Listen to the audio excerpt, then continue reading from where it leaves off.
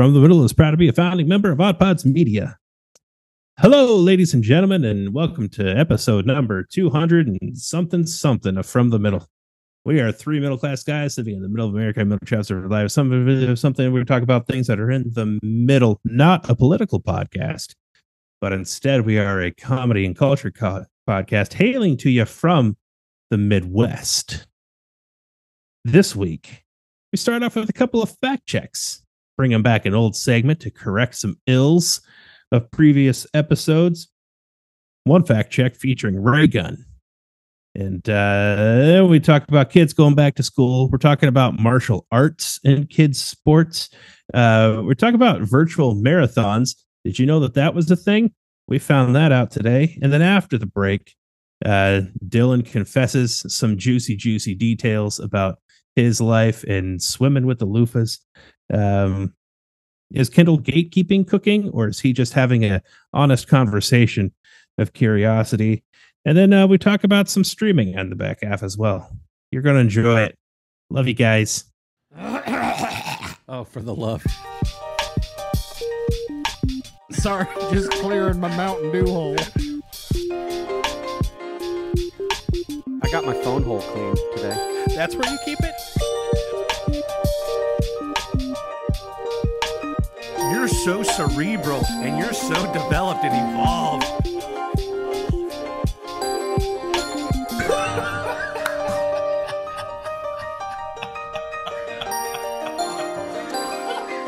From the Middle after dark over here. Sometimes I wish I could share with all the middlers some of the things we talk about before we click record. It's fun times over here. These days, I would say we would only alienate half of you, but then in the next sentence, we would probably alienate the other half. And that's fair. And that'd be it. I don't think we can even use that term anymore because it upsets aliens. So it's problematic. What would it be like to be canceled by everyone? That's a good question. I know some people that know. I mean, not personally, but we can. Yeah. There are examples. Let's ask Rosie O'Donnell. Yeah. Raygun.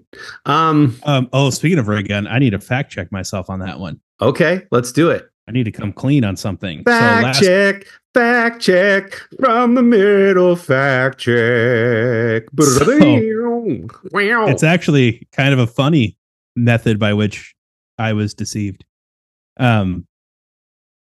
There is, and the whole story is still not known here, but so I'll preface it with that. However, I had mentioned that Raygun and her husband were in charge of this organization that was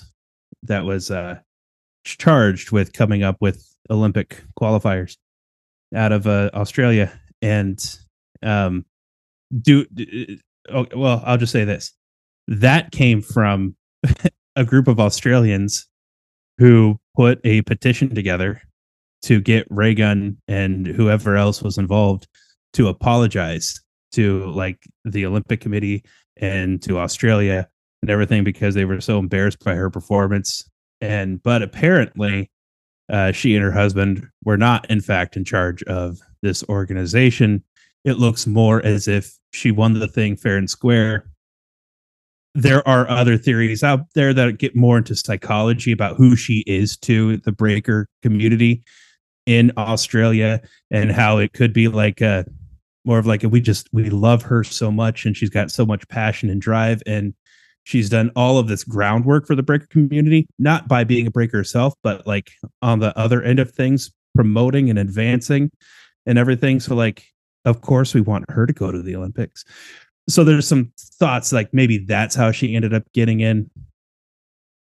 I don't think anybody watches that and thinks to themselves that Australia is so behind in the culture of breakdancing that was the best they could have sent. I don't think any of us actually believe that.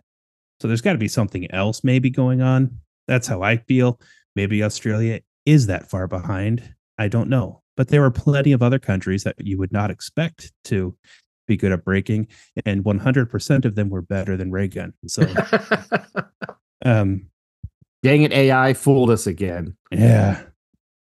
Well, I'm as I've done reading, and the internet, as we all know, is the best place to gather credible information. Absolutely. You weren't the first person to have that theory, obviously, or to have heard that theory, and so that's clearly one of the more popular ones, that she was in charge of some gating function or organization to get in there. Anyway, it's just crazy. There's so internet's having so much fun, so much fun with it. There was a UFC fighter who won her fight, and part of her celebration dance was the weird kangaroo thing. Like, people are like mimicking it. You know, it's going to be on the football field this year. I was just going to say, if EA doesn't put that into Madden and college football as an end zone celebration, they really missed out. Like, it's just prime and ready to be mocked. Indeed. I will say, hey, Raygun, because I'm sure at some point you're going to listen to this. Sure. This is all going to blow over in 2 or 3 months. It's going to be fine. Your friends in Australia are still your friends in Australia. And you're still who you are to that breaking dancing community. And that will not change. Don't Streisand affect yourself. Just laugh it off and let it blow over. It's not that important. The Olympics are done. Mm-hmm. Yeah. I agree. Laugh with us. Yeah. Just, we're not going to stop. So you might as well. Yeah. And what that could look like is just flopping around on the floor in weird ways. Right. A lot like you're dancing. A dog with an itch on its back. Like, that's. Is this like in The Office where Michael tries to make fun of himself to get everyone to quit making fun of him? And then he actually hurts his own feelings and goes too far. Is that, I can just imagine her trying to do that. Like, she laughs so hard that it's like over the top, and then she hurts her own feelings. Well, speaking of follow-ups from last week, I had shared with you guys super exciting news that the Hot Ones Challenge is in fact going to happen. I shared that one of our dear friends for my birthday got me the season 24 10-pack. And I said he invited himself to participate. What I meant was, by giving this gift, he has surely earned himself a seat at the Hot Ones Challenge table. That's what I meant. He didn't literally. So I'm just correcting you know what I meant, but you know, yeah. And then I asked you guys. That's how I understood it before we said it. So then I asked you guys, should I buy the original Da Bomb? There's a spin-off version of Da Bomb as sauce number 8, which is typically the hottest one, and then it kind of trails off from there if you follow the show. And you guys were like, no, just let it be its own. Well, I bought it anyway. So I got the original Da Bomb Beyond Insanity sauce number 8 in case we want to try it. It was less than $12 on Amazon.com. So I thought, why the heck not? So we've got it. You guys want to? Did you? I was not aware of this. So sauce number 8 is the hottest of the sauces? Well, almost every episode, the guests agree that Da Bomb, which is the 8th sauce, ends up being the hottest, and then one more, and then the last dab. Okay. And for the last 2, they're always like, that was way hotter. The bomb was way hotter than those last 2. Okay. So even if the Scoville units don't jive, could be other factors causing chemical reactions, which is very possible. Of why they say Da Bomb was way hotter than the last 2. So that makes a little more sense. On a recent episode, they had this is where I fumble over myself trying to think of actors' names. So I'm just going to say Wolverine and Deadpool were on together.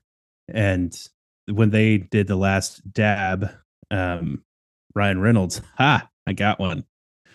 Hugh Jackman. And Hugh Jackman insisted that they last dabbed Da Bomb onto the final wing. And they did. That is what they did. And they got through it. That was a particularly funny episode because of those two. And, you know, they're like Martin Short and Steve Martin. They're just, when they get together, it's just jabbing at each other the whole time. And it's funny to see that in that context. I need to check that one out. Yes. And multiple people have said the order is wrong. The bomb needs to be the last one. But I think there's some intentionality to like letting it cool off a little, in the peak of the show being 3/4 of the way through and sort of letting it. Yeah. Anyway. So I got it, is the important piece. And what I think we're going to do, and tell me what you guys think about this, is just go into a place like Wingstop, and not Wing Street. Good Lord, no. Their wings are garbage. Wingstop, and saying, you just cook us up a bunch of naked bone-in wings. We'll toss the sauces. And that way they're freshish. Mm-hmm. And line them up and film it. Yeah. Then we don't have to do the cooking. Yeah, no. I don't think there was any iteration where we were going to do the cooking. So that's exciting. We just need to find a Saturday that works. So what is this? The first full week of school for everybody? Yes, sir. Exciting times. I've got my two oldest are in the same high school together for the first time, obviously, which is exciting. And little man is off at school, and he started jiujitsu while I was on my last work trip. So he's had two trial visits to jiujitsu, and tonight was my first time seeing him. So it was his third visit. He's officially started now, and I got to see is it a dojo? The school. Different places use different things. It depends on how weird they want to be about it. Yeah, for the Midwest, it's a dojo. That's fine. Yeah, dojo. I mean, a lot of them will just call it a studio. Like studio for our kids' Taekwondo class, like you would never hear them call it a dojo or anything else. Classroom. They call it a studio. It was really fun, Kendall. I know this is old. This is not a new experience for you, rather, but it was really fun. It's like stereotypical. One wall's the mirror, got the blue mat, got the wooden weapons on the wall, black and white photos of martial arts masters throughout history, belts hanging in one corner. It was just really fun watching them. So this is junior Brazilian Jiu-Jitsu. So it's 9 to 15-year-olds.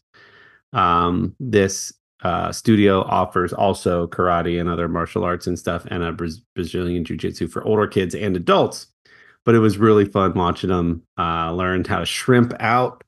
Was what they call like making your body in the shape of a shrimp to like kick out if somebody's on top of you and has the upper hand or upper position, and how to get guard. And I was like getting pretty fired up. I was like, I could see myself doing this. Yeah. Which is, so I now know why you and Amy got into it. It's fun watching them. It's fun watching them. And there's a big part of you that wants to like, I wonder if I could, like, it looks like I could do this. Mm-hmm. So now jiu-jitsu and Taekwondo are two different worlds. Very different worlds. One, like jiu-jitsu is more, I wouldn't say either one of them are practical, but Taekwondo is far more about like, it's a sport of form and balance and things of that nature. Jiu-jitsu is a little bit more like wrestling. Yep. Based on the premise that something like 80% of street fights are going to end up on the ground. So if you learn how to maneuver yourself on the ground or use your opponent and their motion against them, how to get out of and protect yourself. Less about striking, kicking and punching, and more about ground combat, grappling, and getting out of ground situations. Yeah. I like to think of like, because that contrasts with, I like to think of Taekwondo is to street fighting of what like Epi is to like actual weapons fighting. Right. Yeah. Like it's not, just get it out of your mind that you're learning self-defense, because that's not what Taekwondo is about. They don't like and they'll tell you that, like, they're not concerned so much with that. But anyway. But he's going to get the little gi and he's going to work his way through the belts. And I'm like, let's go. This is fun. I'm in it. That is fun. That is fun. So yeah, really cool. Shout out to Summit Martial Arts in Delaware. And it's going to be fun. I'm excited to watch him go through this. He's like, I want this to be my sport. And I'm like, all right, man, I'm a little martial artist. Yeah, dude. I like that they ask, like, what are your goals for your child? Like when you're sort of signing them up, like, is it a confidence thing? Is it a You just want them to do something physical and quit playing video games? Are they struggling at school? Do they struggle with authority? Is this like you want them to have some authority in their life? They kind of ask you like what the goals are, right? Assassin. Yeah, exactly. And I think for Case, man, you guys have met him. He's just a sweet kid. And I don't want the world to take advantage of his sweetness. And I want him to stay sweet, but I want him to also be able to have a little more confidence, be just a tad more assertive, not aggressive, because he's already said, Dad, I don't really like the aggressive sports. And that could change. But as of right now, he just wants to do something that's a little more giving you confidence in being defensive and being assertive. And I kind of like that about it. And like, I love that they like bow when they get on the mat, they bow to the flag, they bow to the sensei before they do anything. Like there is some discipline and some routine and some stuff in there. But yeah, so far I think it's going to be really good for him. Yeah. Well, there's a respect too, like built into the martial arts, a respect for like your opponent and things of that nature. So it's not like football where you line up across from somebody and you're taught to like, envision the person you hate the most and now go after them. Destroy them. It's not that. The martial arts, all of them are, this is somebody that you have spent years with training and you love and respect this person. And then even if it is somebody that you've never met before at a tournament, it's the same kind of thing. You're there for business and you score your points and then you shake hands and you're buddies afterward. Like it's more of that kind of thing. Which I totally saw that even after watching for one time. The kid that was helping him, Case is 9. He's a tall 9, but he's 9. The kid helping him was 14. That's who he got paired up with, one of the older kids in the class.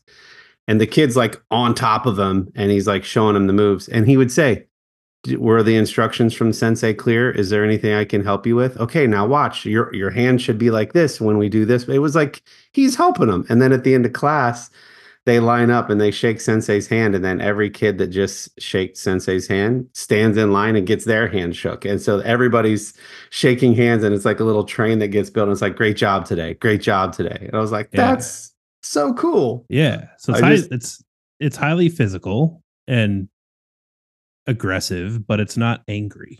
Yeah. It's just funny. Not funny, fun. And since it's from the middle, this is my centrist point of view on observing for the first time. It was kind of cool seeing it. So how's first days, first weeks going for you guys? Go ahead, Dillon.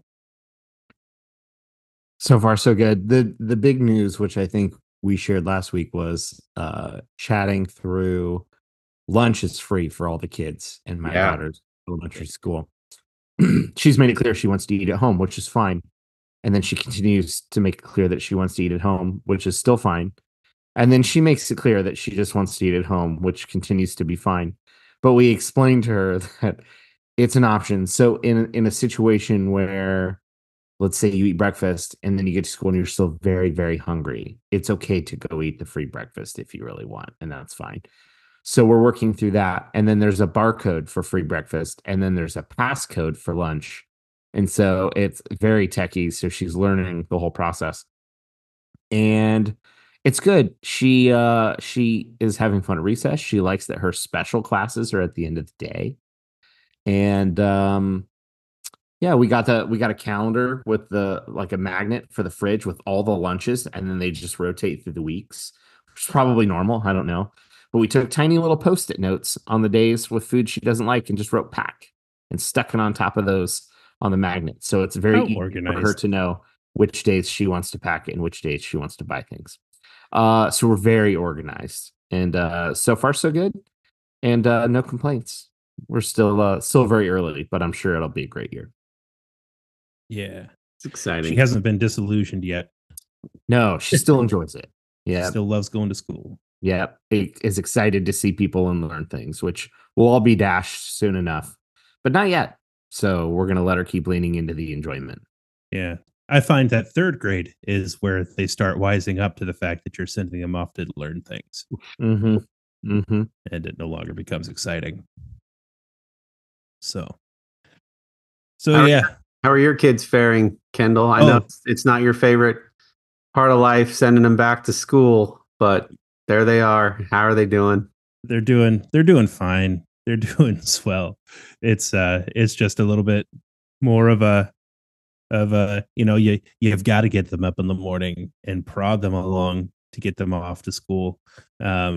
Which, kindergarten, first grade, second grade, like they're excited about it at those ages. And now they're not anymore. But even at that, we've had success this year, more so than last year. We have had some issues with one of our kiddos with anxiety and not wanting to go to school, and we expect that to pop up at certain points during the year, but we leaned in heavily on talking through that and spelling out expectations and things of that nature, and got ahead of it, I think, a little better this year than before, to where the school year has kicked off swimmingly.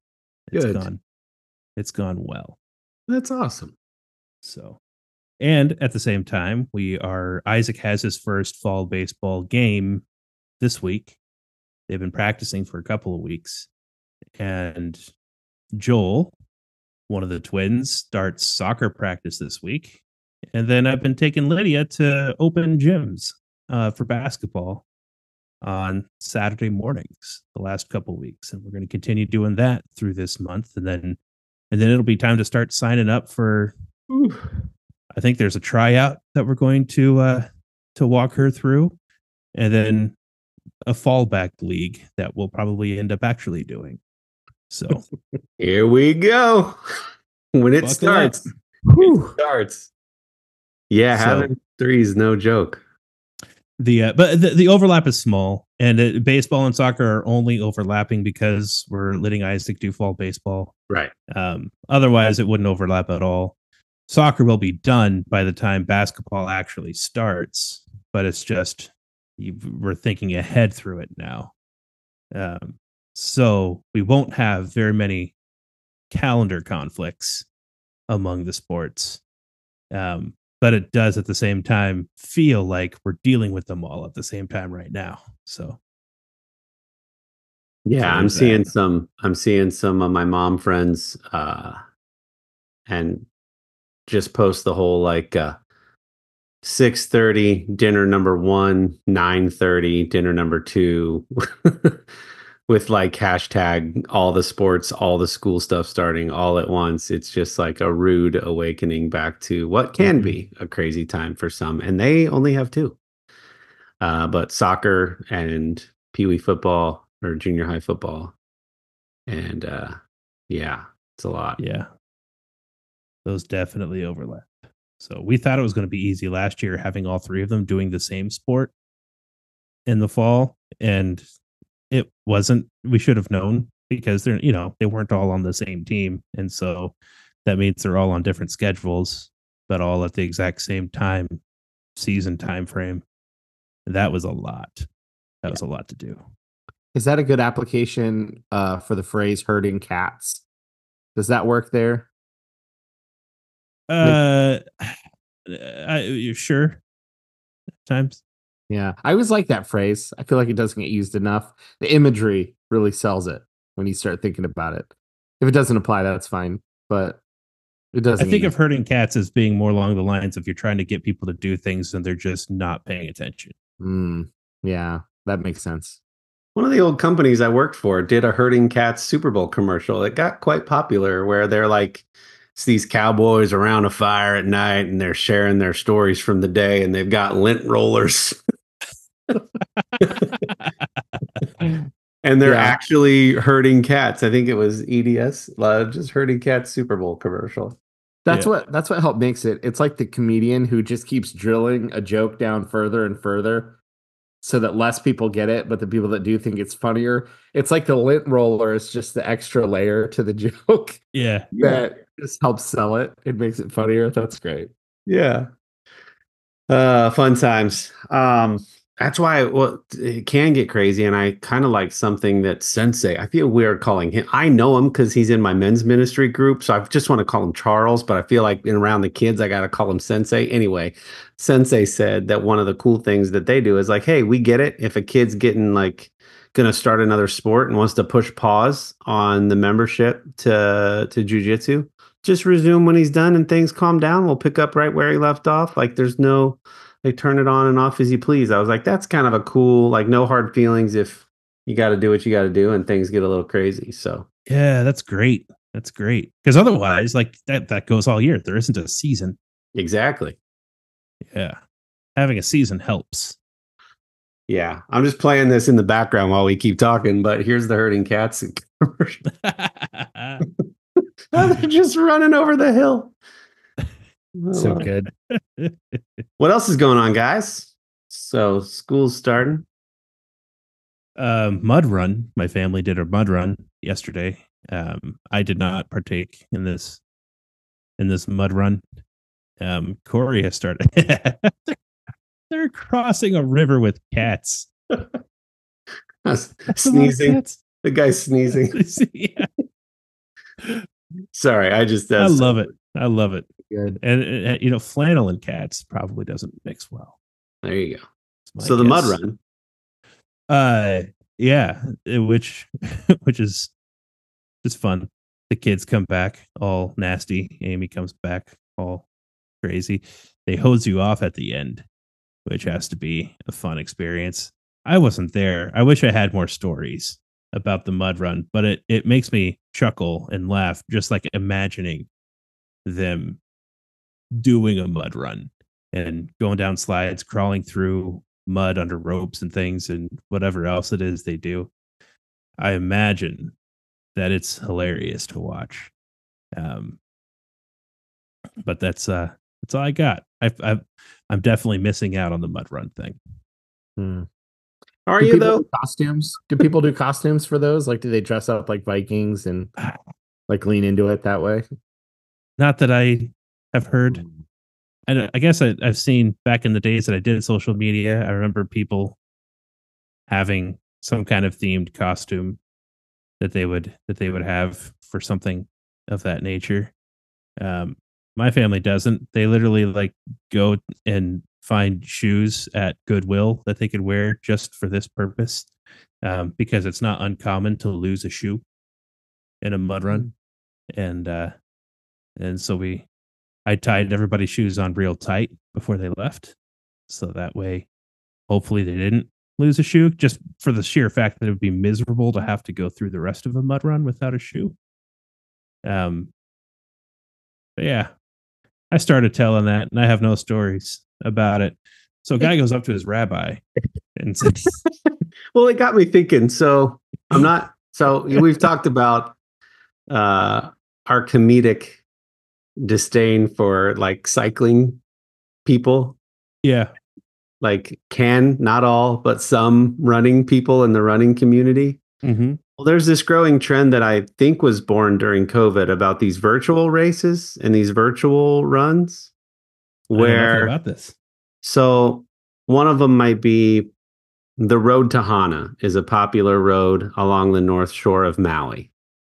And so there's a Road to Hana run.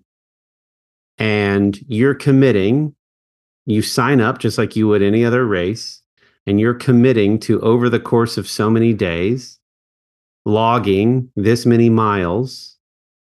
And with your entry fee, you get mailed to you a medal that says, I ran the Road to Hana 5K, 10K, whatever, I don't know, whatever the distance is, t-shirt and all. And then they have them for like geek stuff. So I just saw one in my feed this week. It was 6 awesome looking Star Wars medals.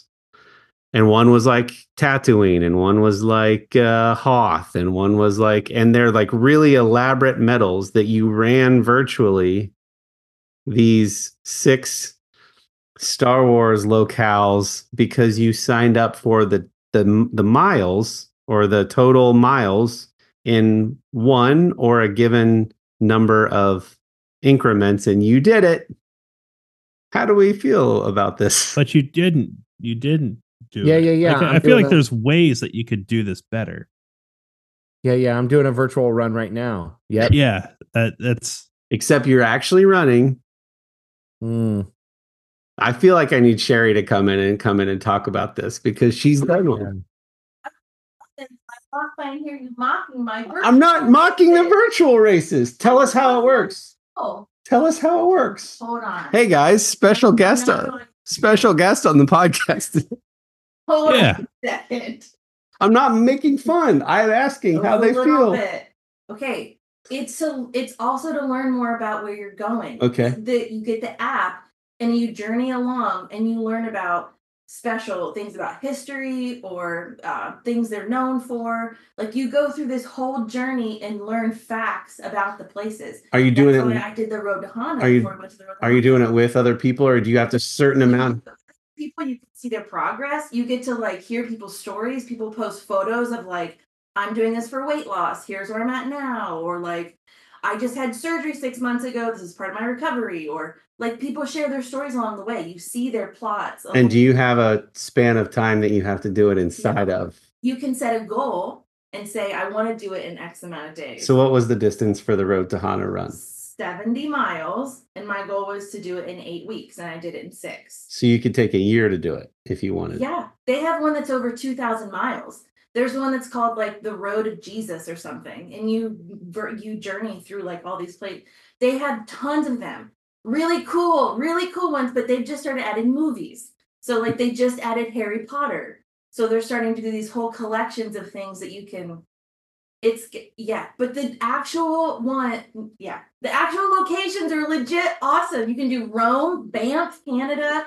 You can do places in Africa, South America. And you learn about the country. You learn about the place. I'm just bringing it up as a cultural phenomenon. And I'm baking muffins, and I hear you mocking. Oh, my head. I'm not mocking. I'm asking their thoughts on a cultural phenomenon, a trending. No muffins for you. No muffins for me. I'll share a photo of the medal. I would love your thoughts. So first of all, Corey, how dare you? Yeah.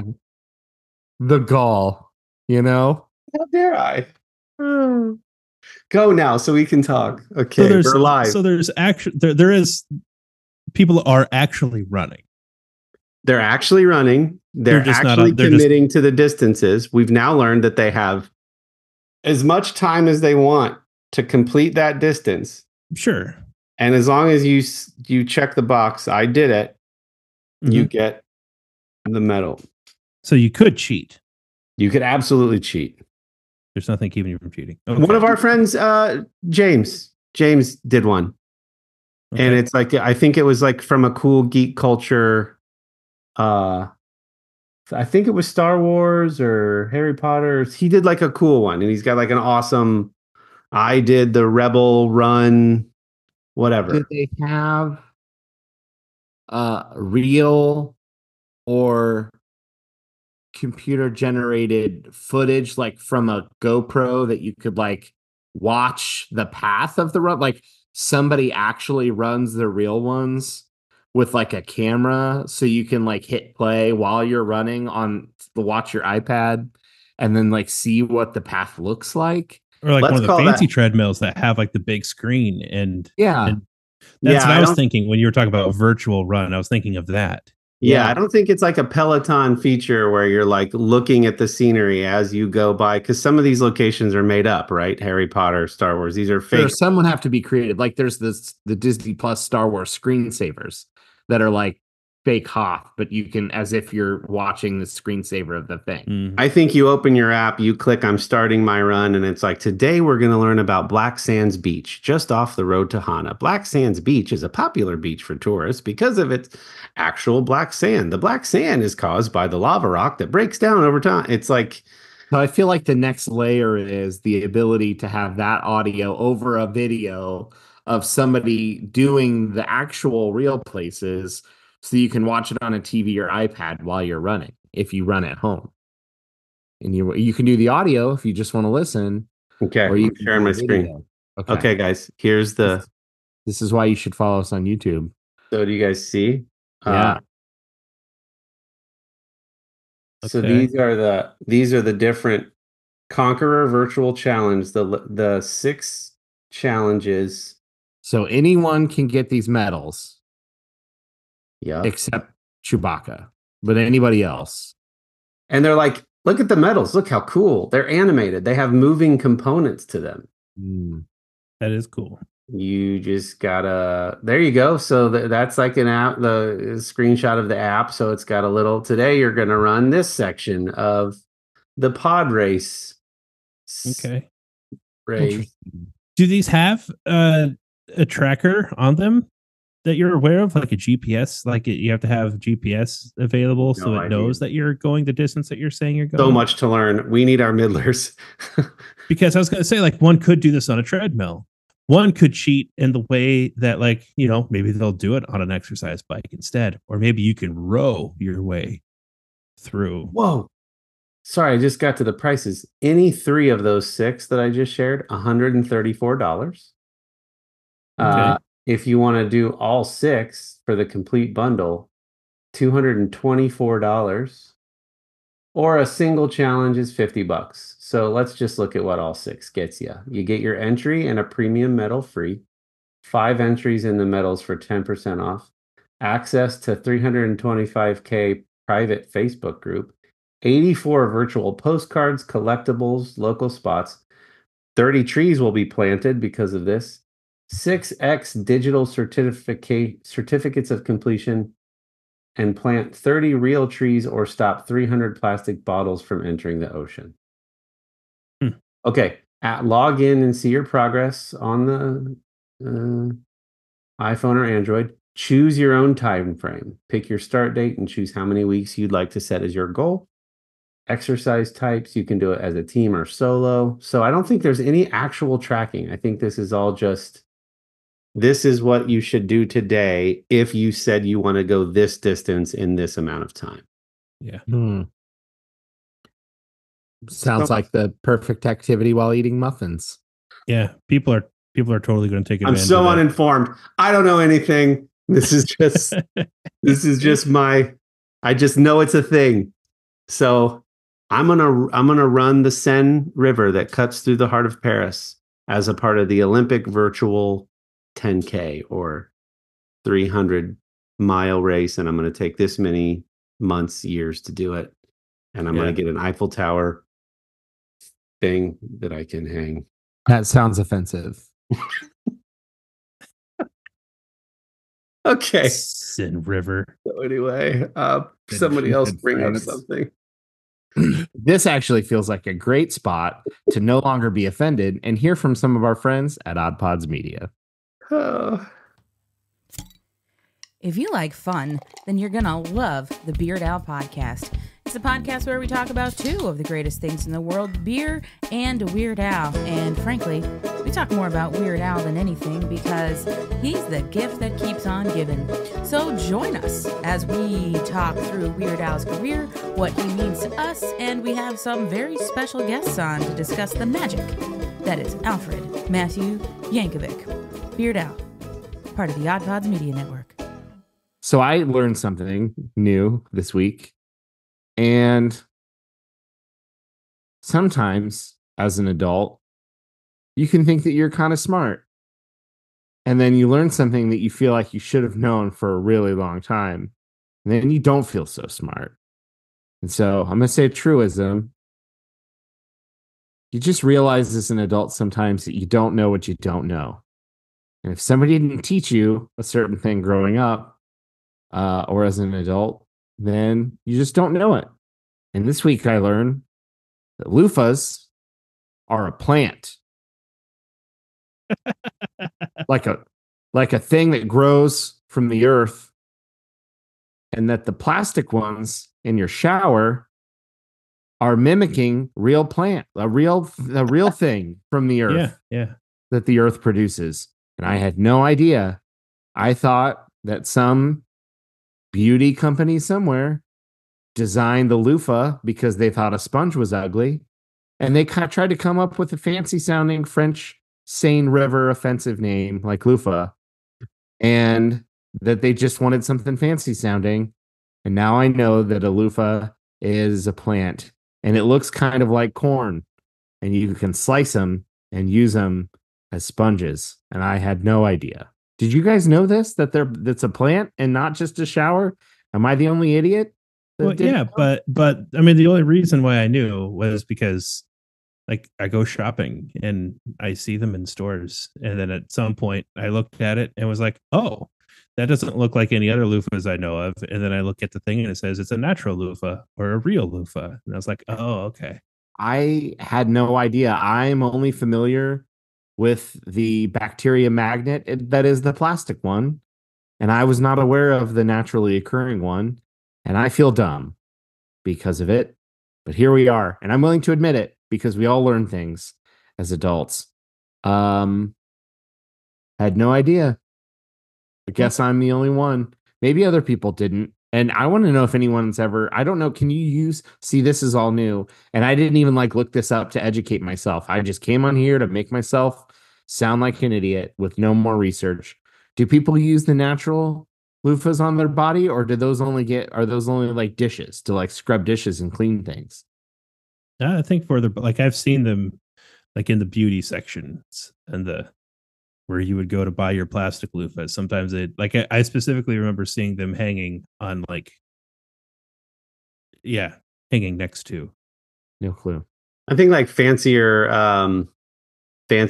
not hotels. I guess I'm not a spa guy, but I've seen in spa culture or fancier sections of stores, you'll see the fancier gift baskets of things where you would see natural loofahs and whatnot. But yeah, I love I love those. I was today years old when I learned that loofahs were real. And there's so much. And look, I recognize the value of growing up in a small town in a rural area. There's benefits to that. And then there's some costs and there's some things that I just took me a long time to figure out. My wife has a different background than me. And for years, she would mention the name of a store that I had never heard of. And I would say, what do they sell? And where does that rank amongst the similar types of stores? She would say Von Mar, and I'd say, what's Von Mar? And she would say, they have clothes and stuff. And I'm like, is that worse than Macy's or better than Macy's? Because that's my point of reference. I have no idea. And so these things come up, and I frequently just have to ask questions, no matter how dumb I sound. But I learn things. And this was one of those weeks where I definitely learned something. Did you guys have any of those things that, and I don't mean the stuff that's in health class in 4th grade that you're learning about genders. We all have those conversations. I just mean stores and products, just things you never, it's the denebulizer all over again. Just things that you don't even know that exists. Mm-hmm. That I'm this many years old and I just had no clue. I didn't know what neti pots were until I was married. Never even heard of the practice nor the tool, even though, again, I had been in many sinus and allergy section and just never took note of the neti pots that were there. I feel like I only know because in the office, Dwight tries to take the teapot and pour it in he's going to pour it in his nose. I feel like that's the only reason I know. I feel like there's a lot of those home body gadgets, like the pet egg. You can scrape the skin off of your feet with a cheese grater for your feet instead of just picking at it like I do. Oh, you can do it a healthy, normal way. Yeah. Instead of doing it until you bleed. Oh, I didn't know that was. Well, you can use the pet egg till you bleed. It's more of a challenge. There's a reason it says don't use this right after a shower when your skin's soft, because that is a concern. There's a lot of those little kitchen is a great place for those little gadgets that you're I never knew I needed that. Now I have to have one of those things. Little cool tools, gadgets for the toolbox that you're I have to have one of those now. Like a little thing when you're trying to do finishing nails or brads by hand with a little tiny hammer, there's a little tool that will hold that with a magnet, so you don't have to have your fingers anywhere near that. And I was like, that's so smart. It's like a little fork that holds the little finishing nail. So you can, I'm like, that's got to have one of those.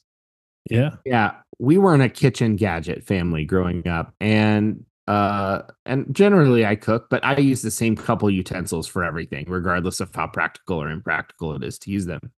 And Bree asked the other day, where's the mandolin in the kitchen? And I said, what's that word you just said? Yeah, because that's a weird place to put a mandolin. So I'm thinking clearly I misheard the word, because what I think you said doesn't go in the room you just said. So I'm something is wrong. Something, yeah. And I heard the word right, but I think it's like a slicer, like you would slice like cucumbers on a thing that I still don't really know, but I'm guessing based on her description. Yeah. So out of curiosity, this leads me to a follow-up question. This one specifically. Mm-hmm. So you say you cook. Mm-hmm. What is it you cook? But this feels like a trick question. It's not. So here's what I'm wondering: if you wanted to make spaghetti, I feel like a few different levels there. You could get a frozen spaghetti dish and microwave it. Mm-hmm. You could boil dry spaghetti pasta and then use like Raygun jar sauce. Mm-hmm. You could use the dry pasta, but then make like a bolognese sauce or something from scratch. Mm-hmm. Or you could like make the pasta yourself and run it through a pasta cutter yourself. And then like mill your own tomatoes from your garden. Like, sure. What level of cooking is Dillon? Well, see, I have a job. So right. For me, and I know you do too. That wasn't saying you don't. But for me, I'm not the extreme on that one. I'm not trying to get you. This is general curiosity. I know. I'm saying we all have jobs, and for all of us that it's striking the balance of convenience and taste versus like quality, right? So there's some balance there.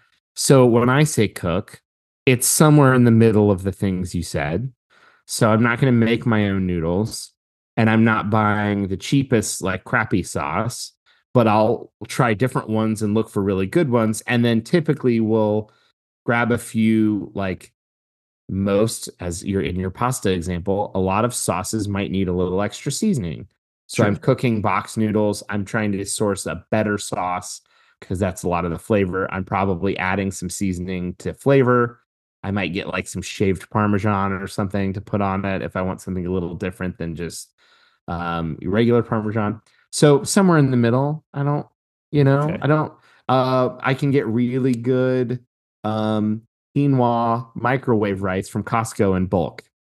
So instead of like making my own rice, that's just so much easier, and the portion is already pretty good. So I can just heat up one of the. So is it cooking? No, I'm not. I don't have a restaurant. I'm not, people aren't asking me to make them foods when they have surgery that they can freeze and eat later because they're so delicious. It's not that level. Right. I'm not making other people dishes like that, but it's also not just like I'm heating up, You're pulling something out of the freezer and popping it in a microwave. It's right. Yeah. Would you consider that? I use the oven. I use an air fryer. I use a grill. I have a grill that I'll cook things and do veggies and throw some different sauces and seasonings and cook meat. And buy nice ingredients relative to me. Right. So, but I like fast. So I'm willing to compromise a little bit on quality and flavor if it's fast, but not so much that it's junk and just doesn't taste good. I don't know if that answers the question.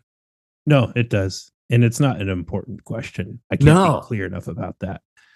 And this isn't listen, even if it was pulling something out of the freezer and putting it in the microwave, that in my world, that is still cooking. So that's fair. But and as you get more toward the extreme on the spaghetti and sauce example, the more surprised I would be that you had not heard of a mandolin. Yeah. And I guess that's kind of my point. I think what I'm circling back to is ultimately is that we didn't have a lot of kitcheny gadgets, I don't feel like. So, we didn't use the ground beef masher tool. You used the same spatula that you were going to stir the whole thing with. Right. To Yeah. like mash it. You use like the one paring knife to cut everything. So like I wouldn't have pulled out a mandolin to slice cucumbers and then grab a paring knife to do that. You use the one. You learned how to do it the old fashioned way. The one thing does all the things. I'm with you. Yeah. So that's develop some skills. I'm Alton Brown, who is a TV cook. Yeah. Has a famous term that he coined, which is unitaskers. And he has so much disdain for unitaskers. So like the thing that you had mentioned, there's like the thing that has like the 5 fins that come off of it that people use because it's so much easier to break up my ground beef with it. That's the kind of thing that he firmly has the opinion nobody ever should own that tool. It is a waste of drawer space and a waste of money. Get a freaking wooden spoon like everybody else. It's not that hard. Do you know how hard that thing is to clean, by the way? Yeah, it's highly impressive. You got to get in between every one of those fins with the you little. You guys are anti-dishwasher over there. So yeah, it's crazy. There's an easier way.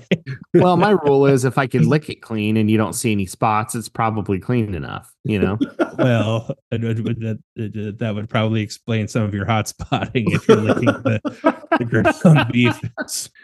If that term is new to you, check out last week's episode or 2 weeks ago. Yeah.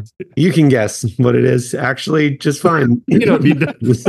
Go back, but you don't need to go back. But you could go back. Some of those unitaskers are just so fun to look at, though. And the as seen on TV feature, my favorite is the thing that you put hard-boiled eggs in that have a little hollowed out section, and it's just wires, and it just perfectly cuts through your hard-boiled egg, and then you can turn it 90 degrees and do it the other way, and then sprinkle that on your salad. Yeah. The problem with those kind of things, the unitaskers, as you're calling that's such a great term. It's a great term. I feel like those were invented for the people that are really into the problem that it solves. Mm-hmm. But then they're marketed as if every kitchen has to have them. Exactly. And so the hard-boiled egg thing is for the people that do 24 hard-boiled eggs every week, and they eat all of them, and they make more, and they like them on salads, and they like them in whatever, and they just, because that's their thing, and they do that all the time. They're famous for bringing the egg salad to the church potluck. And they're like, it always looks so perfect. How do you do it? And their secret is the unitasker at home that does the egg thing. And but then you go to Bed Bath and Beyond and you're registering for your wedding or a thing, and they're telling you gotta have this gadget and gizmo, and who's it's and what's it's galore. That's right. There are so many tools out there to cut watermelon. It's like, come on, people. I am. He has taught me to be anti-unitasker as well. I get it. I'd be sitting there with a 3-inch paring knife. So, what do I know? That'd be a fun thing to come back with. Some of your favorite non-unitasker things that you're like, this is a must-have for everybody. For the kitchen, for the garage, for the whatever. Yeah, that's true. Fun. That's a good one. Things that you learned about that you didn't even know you needed. Indeed. I watched a movie. Let's talk about it and get into this week's episode, the segment, What Are We Streaming? So I watched Tetris on Apple TV Plus. Have you guys watched Tetris? Dillon, you have? Have you talked about it? I think I did long ago, but go again. Okay. Yeah, it came out like a year ago. Yeah. And it was one of I was searching for anything to watch, and got into that. And man, I thought it was so Tetris. It's about the licensing rights, a capitalist in America trying to obtain licensing rights to the game Tetris. And it's one of those based on a true story kind of things, but it's not a documentary. And so I'm sure there was some liberty with some of the stuff that made it a good movie. but like I feel like it does a good job of not ignoring some of the setting. So I mean, it's happening like during Cold War, Soviet Union stuff, and there is this capitalist who is like getting shocked and awed at like the communist world. Like that's the basic plot of the thing, and now he's like risking his life, his family's well-being, to get Tetris properly licensed in Japan. And I'm not going to give away the whole story, but like it dives into him meeting with Nintendo and talking about getting it boxed with Game Boy, and what that relationship, like that was obviously the big end goal, one of the plot twists that created that big end goal, that like if we can get this onto Game Boy and get it packaged with Game Boy, it's going to take off. And we know where that story ends, obviously. But it's fascinating to watch, not just for the nostalgic purposes of seeing Tetris and how it came about, but also to watch it go through those steps and like these battling of mindsets and economic practices. It's a great film. I thought it was very well acted. Like character develop, like it's one of those movies similar to Oppenheimer, where it takes something so mundane. Somebody had to sit down and say, hey, we're going to make a movie about the licensing rights to a video game. Yeah, it's not about the development of the video game. It's about licensing a video game. And they knocked it out of the park in grabbing my attention. Yeah, I feel like whoever pitched that idea initially was like, I really, really, really love Tetris. I wonder if I can get a movie made. And then they finally got in front of a studio exec and they're like, so what are you thinking? And they're like, what are your thoughts on Tetris? And then the studio exec is like, oh, are you thinking a documentary? That could be good. And they're like, on a related note, how do you feel about Mission Impossible? And then they jammed them together into the movie, and it's like a spy thriller based on Tetris. I don't know how that got through a bunch of studio execs, but I'm glad it did, because I was very entertained. I'd even watch it again because it was entertaining. So I totally agree. It certainly kept my attention. Mm-hmm. It feels a little bit like how I felt watching Woman in Gold. So this is the Helen Mirren, Ryan Reynolds. Ryan Reynolds is a young lawyer, and Helen Mirren plays this woman, an elderly Jewish woman, and they're trying to reclaim a painting that was Gustav Klimt's famous Lady in Gold painting, which was in her family, and she's trying to get it back. It was seized by the Nazis. So it's like they infused this war story into somebody trying to get their painting back. Famous painting, fascinating story, but like not what you'd think Ryan Reynolds, Helen Mirren, Katie Holmes, Elizabeth McGovern, Daniel Bruhl. He's the guy who plays Dillon. He's the villain in the Avengers, Ultron. Age of Ultron. Yeah, Age of Ultron. Anyway, feels like really like a legal dispute of a painting. Okay, I mean, cool, but it's like fascinating. It's such a good watch. Yeah, I need to watch Tetris now. I watched Twisters on my birthday. I had been really wanting to see it. I know it's like kind of out of theaters, or maybe like just finally leaving theaters, but the sequel to the classic Twister. And my son had the reaction that I had after seeing the first, and he said, Dad, that movie made me fascinated with tornadoes. And I said, exactly. Like, if you're a kid in the 90s or whenever Twister came out and aren't fascinated by tornadoes and how they work and the concept of chasing them and like storm chasers, that was such a great movie. And the sequel felt a lot like that. It has a lot of the same, you feel a lot of the same way watching it. They did a really good job bringing that sort of life to it, but making it exciting for a new generation of viewer. So if you like Twister, definitely watch Twisters. And everybody's crushing on the male lead in that now. The dude from Top Gun Maverick. He's been in a bunch of stuff. Blanking on his name right now, but all the girls love him. Glenn Powell. Glenn Powell. He's got a little bit of the Rat Boy Summer look. Squinty eyes. Squinty eyes, pointy features. Maybe malnourished. Not. No, I think he's just not malnourished. Objectively handsome. Forget what I just said. Okay. I'm here for it. Anyway, that's all I've been watching. Dillon, how about you? I don't normally do this, but I have to say something that I said was worth watching now feels like it's not worth watching. Oof. And not because it wasn't fine, but because, like we've discussed before, too many things get canceled too soon. Oof. And The Acolyte, Disney Plus's newest series about the High Republic in Star Wars, did not get renewed for a second season and ended on a cliffhanger. And I feel like the bad quote read from Disney is going to be like, oh, people just aren't interested in a different era in the Star Wars galaxy.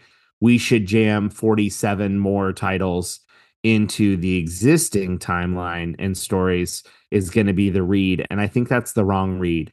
I think it just takes people some time. And I think they just spent too much money making that season. And they're going to blame audiences when it's really their own fault. So it ended on a cliffhanger, season 1, which apparently is now just the only season, and not worth watching. The only thing I think that might make sense is if a bunch of people said, Dillon, you're dumb, and they go watch it anyways, and maybe Disney sees streaming numbers on the back end over time that like maybe it would be worth it, but I don't think so. I think it's just dead. And it's a bummer because it was interesting. I know it got some flack because it had whatever going for it or not going for it. Not worth getting into. You can read the internet. But it was worthwhile. There was some cool stuff in it, and it was worth watching originally. But can't say that it is now with the canceled storyline. So there's that for what it's worth. If you haven't watched Acolyte, you can probably skip it now. Bummer feels like a fitting word because it's like if you're Disney, you've got deep pockets, but like you could be the visionary behind it and know that there's a there. And you're like, I know people will get interested if I just, but you're asking a lot of people in a time when, as we've said on the show many times, there's so much to watch. Like, yes, that's true. People could get into it if it were the only bit of Star Wars content out there, if it were on a major couple streaming platforms or networks or two. There's 100. Like how long? And I'm putting myself in that. Like I'm putting myself in the shoes of like a Dave Filoni or a guy who's like, no, I know there's something to this story.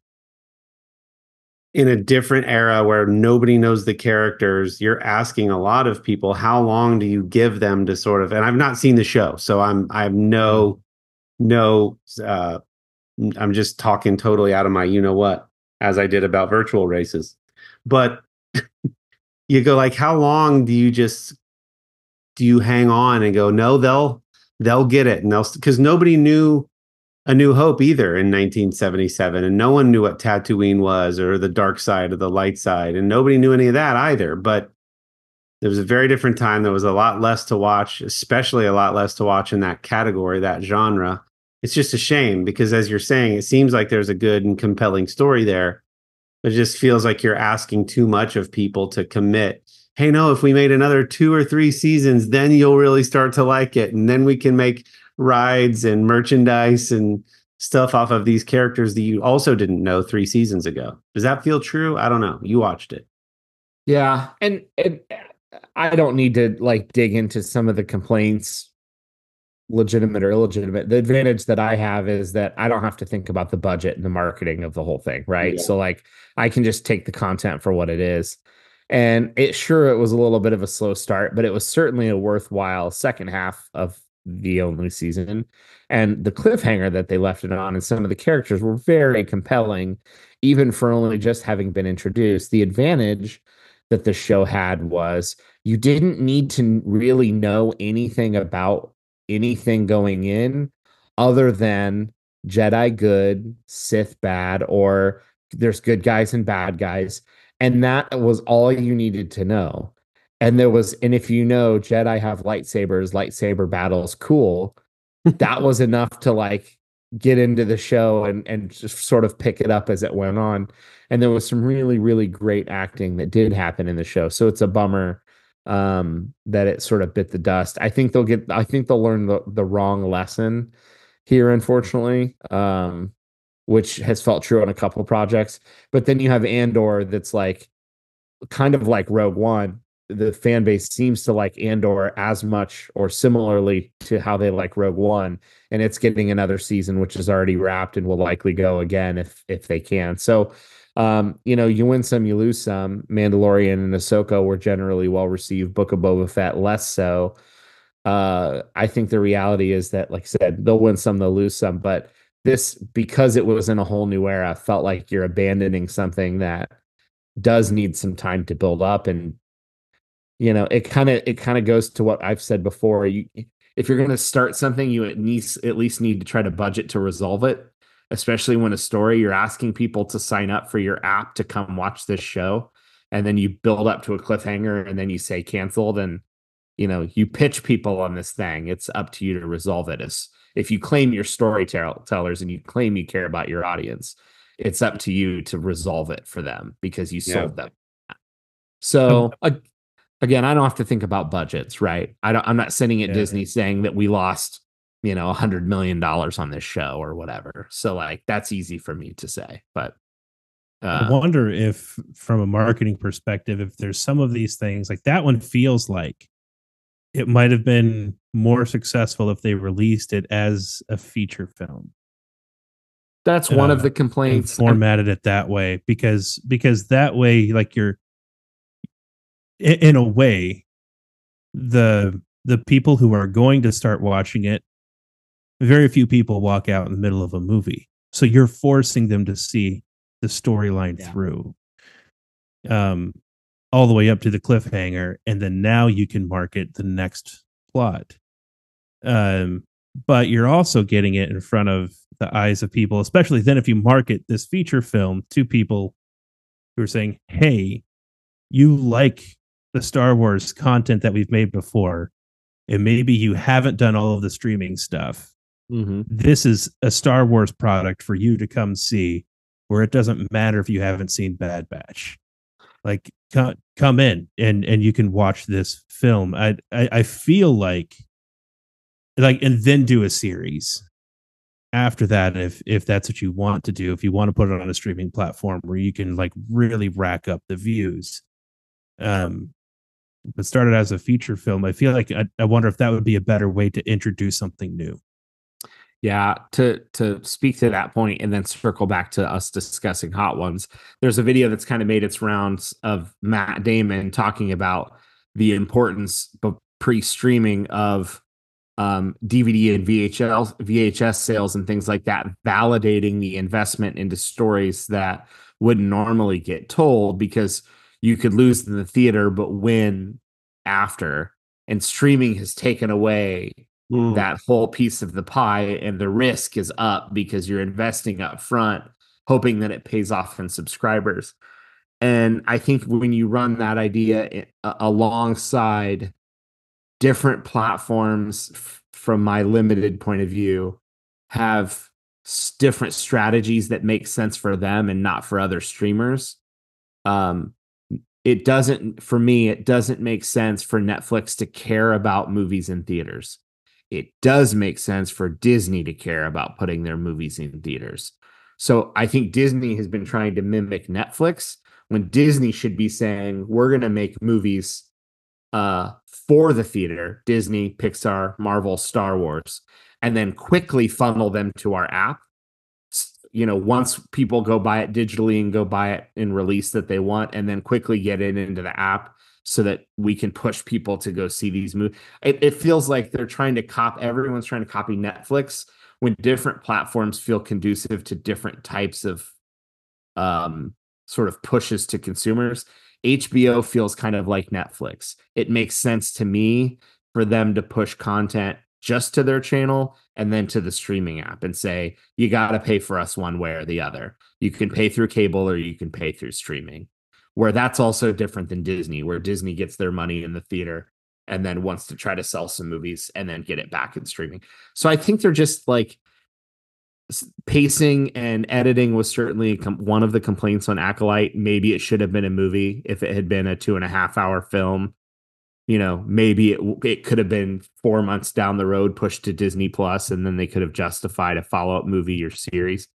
You know, again, I'm sure they have lots of market research that inform all of that stuff. But from my point of view, it's like, I think some of these guys are just thinking they all need to be doing what everyone else is doing, when it seems like they should be doing what makes the most sense for their audience and content. Yeah, for heaven's sakes, like don't try to emulate the streaming service that has been bleeding market share.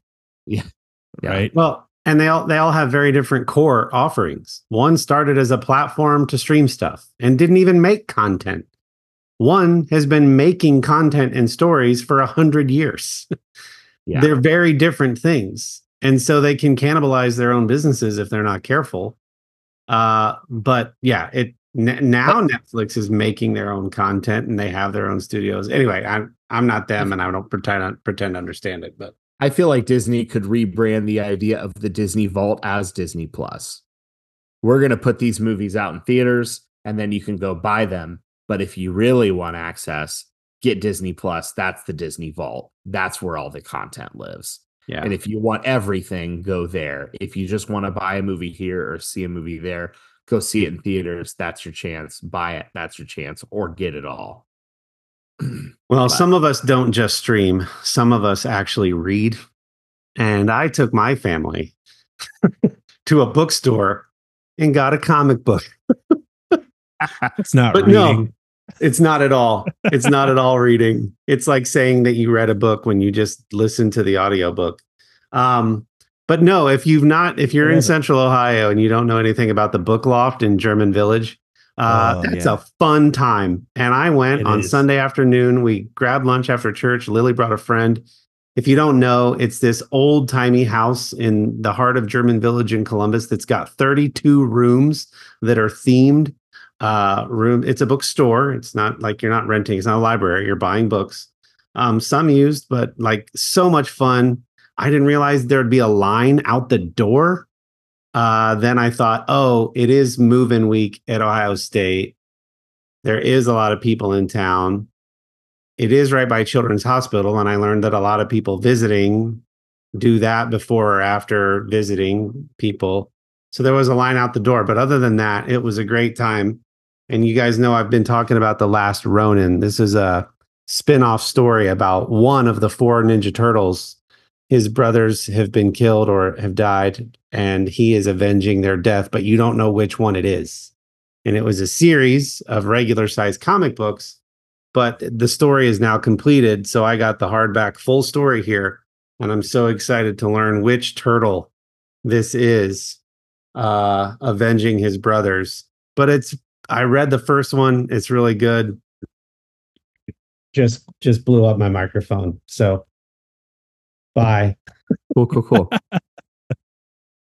Friends, my beard right now. You know, it smells like sandalwood.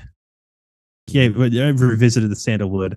To be honest, I'm going to go back to the citrus fire after I use up the sandalwood. The sandalwood is not bad, but the citrus fire for me is fire. And you know what? If you go to artiusman.com, ARTIUS man.com, they actually have sample packs that you can buy. Did you know this? You can get like a bunch of beard oils and all kinds of different flavors, if you will. Don't eat the beard oil. I meant to say aromas.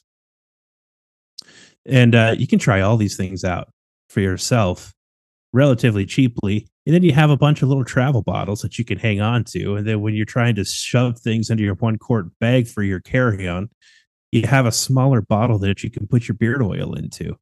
You should go over to rdsman.com, load up your cart with sample sized bottles, and then figure out what your scent is. They have a lot of them. They are good scents. They're not using the cheap fragrances that everybody else does. They're using actual oils and good materials to make their products. They are a responsible company. They're a local to us company. We know the guy who started the company. He's been on our show. He is a solid dude. His name's Jeff. And you should buy stuff from them. And when you do so, on your first order, make sure you put the middle in the discount code box thing, and you're going to save 25% off of your first order. And so it's good for you. It's good for the podcast, and it's good for our friend Jeff and the people who work with him over there at RDS Man. Good people, good products. Anything else, guys? That's it. All right. See you later. Bye.